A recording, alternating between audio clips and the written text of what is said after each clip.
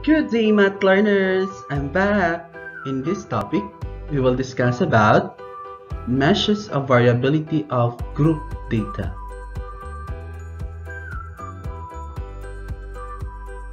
So consider the example below. The list gives the number of hours spent by grade 7 students on leisure activities during a typical school week. Find the range, average deviation, standard deviation, and variance. You know already what measures of variability mean in our past discussion, right? Okay, so this will be the given data as shown in the table, or as you can see in the table. When we say range, the range of data in a group frequency distribution is the difference between the upper limit of the highest class interval and the lower limit of the lowest class interval. In symbols, range is equal to UH minus LL, or you can say it's as upper limit of the highest class interval. LL is lower limit of the lowest class interval. In the given table, the highest class interval is 26 to 30, and its upper limit is 30, while the lowest class interval is 6 to 10, and its lower limit is 6. That's why 30 minus 6, the range is equal to 24. And that will be the value of our range. Next will be the average deviation. The average deviation of group data can be calculated using the formula. Average deviation is equal to summation of the frequency absolute value of x minus mean over n, where f is the frequency, AD stands for the average deviation, x for our given value, and this will be the symbol for our mean, and n stands for the number of measurements or the number of data. Example number 1. So this will be our given data, as you can see in the table. Step 1. Add 5 columns for x, fx, quantity x minus the mean, quantity absolute value x minus mean, and frequency times the absolute value of x minus mean. This will be the table. Please familiarize this table.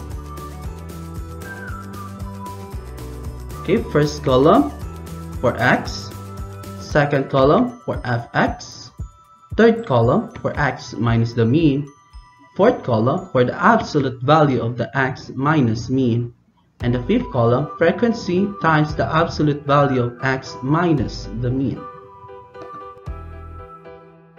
Same data. Step 2. Fill in the third column. Find the class mark x of each class interval by adding the lower and upper limits of each class and dividing the sum by 2. Okay, so this will be our upper limit, and this will be our lower limit, and this will be our upper limit, which is 30.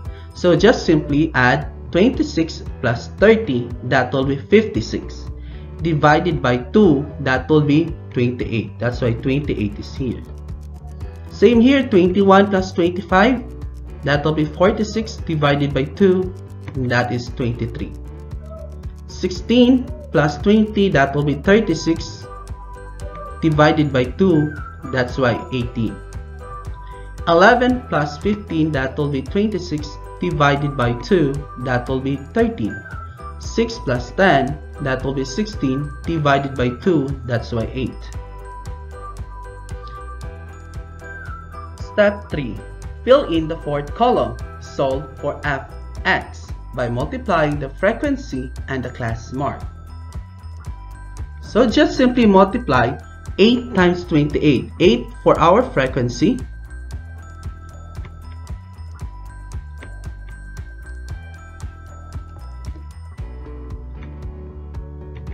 and X for our class mark. So 8 times 28, and that will be 224. 12 times 23, that will be 276. 7 times 18, that will be 126. 6 times 13, that will be 78. 2 times 8, that will be 16. Because frequency times X, that's why fx. Okay, step 4. Find the sum of fx. When you say sum, you are dealing with summation. Summation of fx. So just simply add all the values of fx here. Okay, you will add 224 plus 276 plus 126 plus 78 plus 16, and the summation of fx is equal to 720. Step 5. Find the total number of values, which is n, and solve for the mean of the given data. So, from the given frequency is 8, 12, 7, 6, 2. Just simply add all the frequency so that you can get the value of our n. So 8 plus 12 plus 7 plus 6 plus 2, and that is equal to 35. And the value of our n is equal to 35. Then you can get the value of our mean, because the formula is the summation of fx over n. The summation of fx, as we already got in our from our past slide, that will be summation of fx is 720 and our n is 35. Okay, I repeat, summation of fx in our past slide, that will be the value of 720. And our n is equal to 35. 720 divided by 35, and that is equal to 20.57. Make sure your answer must be in 2 decimal places. Round off your answer in nearest hundreds. Step 6. Fill in the 5th column. Solve for the deviation by adding or by finding the difference of the class mark and the mean. So remember, our mean is 20.57. Okay, just simply subtract x to the mean.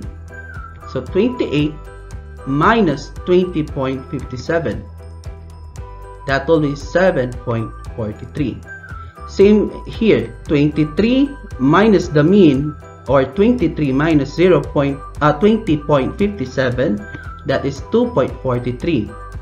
18 minus 20.57, that will be negative 2.57.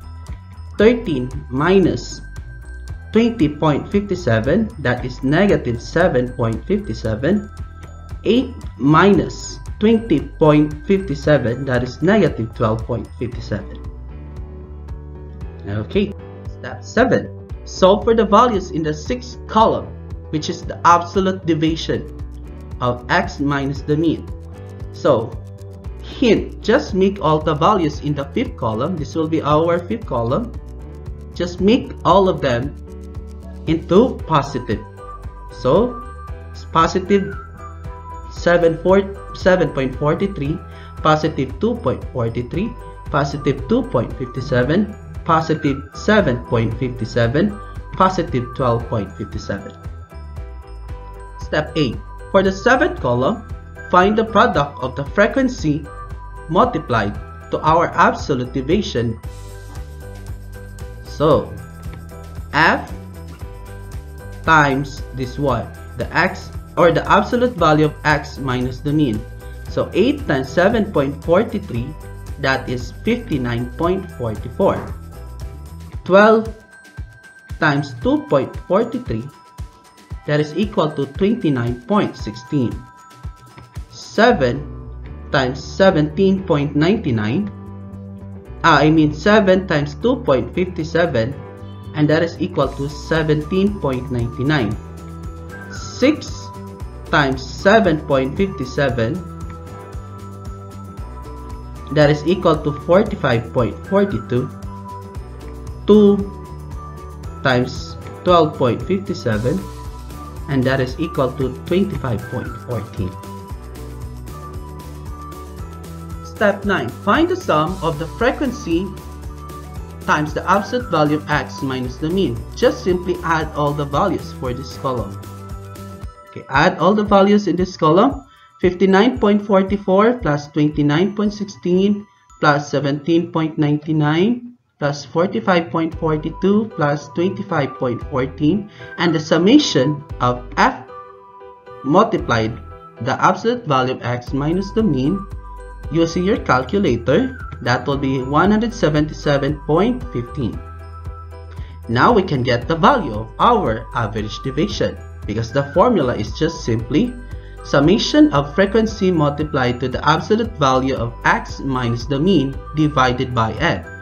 The value of our summation of frequency multiplied by the absolute value of x minus the mean, that will be 177.15, and the value of our n is 35.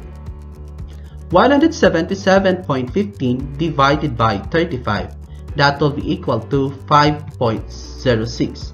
Make sure your answer must be in 2 decimal places, or run off your final answer into 2 decimal places. Okay. Thanks for listening. Don't forget to answer the given formative assessment. Good day, math learners! I'm back! This will be the continuation to our past discussion from the last video. So, we will tackle about the measures of variability of group data. That will be the standard deviation and the variance.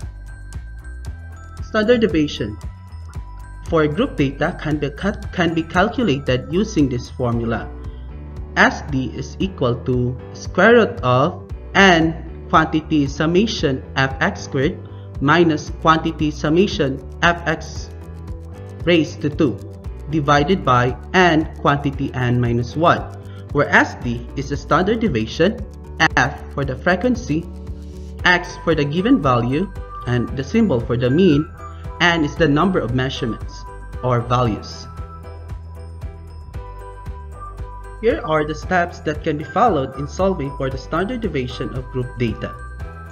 Let us continue answering the example by solving for the standard deviation to our past discussion for in getting the average deviation. Same process. So, same given. The list gives the number of hours spent by grade 7 students on leisure activities during the typical school week. And this will be the table. Okay, step 1. Continue the table used for the average deviation and add 2 columns for x squared and fx squared. So this will be the column x squared, fx squared. Step 2. Solve for the values of the square of the class mark x squared. When you say class mark x squared, just simply squared the values of our class mark, which is x. So simply 28 is 1. 28 times 28, that will be 784. 23 times 23 or 23 squared is equal to 529. 18 squared is equal to 324. 13 squared is equal to 169. 8 squared, that will be 64. Step 3. Find the value of fx squared by multiplying frequency and the square of the class mark. So you will multiply the frequency and the square of the class mark, which is x squared. 8 times 784, that will be 6,272. 12 times 529, that will be 6,384. 7 times 324, that will be 2,268. 6 times 169, that will be 1,014. 2 times 64, that will be 128. Step: add all the values of the last column, that will be fx squared. So just simply add all the values for this column. 6,272 plus 6,348 plus 2,268 plus 1,014 plus 128, and that will be equal to 6,030.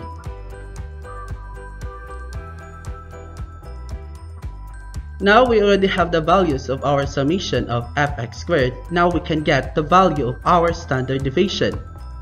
Standard deviation, as we remember, square root of n quantity summation of fx squared minus quantity summation of fx raised to 2 divided by n quantity n minus 1, where the values of our n is equal to 35. The values of our summation fx squared is equal to 6,030. Summation of fx is equal to 720 as we computed a while ago. Then substitute all the values. That will be square root of 35 quantity 6,030 minus quantity 720 raised to 2 divided by 35 quantity 35 minus 1. Then simplify. Then using your calculator, you can get standard deviation is equal to 5.98667989,243. Then this is not our final answer. We need to what? We need to run off our answer into 2 decimal places. So 5.98, and that will be 5.99 because 6 is more than 5 beside 8. That's why 5.99 is our standard deviation. In solving for the variant, we will just continue for what we get or for what we solve for the standard deviation. So the steps in solving for the variance for group data is just the same with the steps in solving for the variance of ungrouped data. To find the value of the variance, just get the square of the standard deviation. In simple notation, variance is equal to n quantity summation fx squared minus quantity summation of fx raised to 2 divided by n quantity n minus 1, or just simply the squared of the standard deviation. Then for the step 1, get the value of our variance. Variance is equal to the square root of the standard deviation, as we can see in our table. So we already computed the standard deviation, which is 5.99. So we will just substitute the value of standard deviation. So 5.99 squared is equal to 35.8801. So run off to 2 decimal places. So your final answer is 35.88. Now let us have the summary of measures of variability of the given example. This will be the given, right? So the measures of variability are: range is equal to 24, average deviation is equal to 5.06, standard deviation is equal to 5.99, variance is equal to 35.88. Thanks for listening. Don't forget to answer the given formative assessment.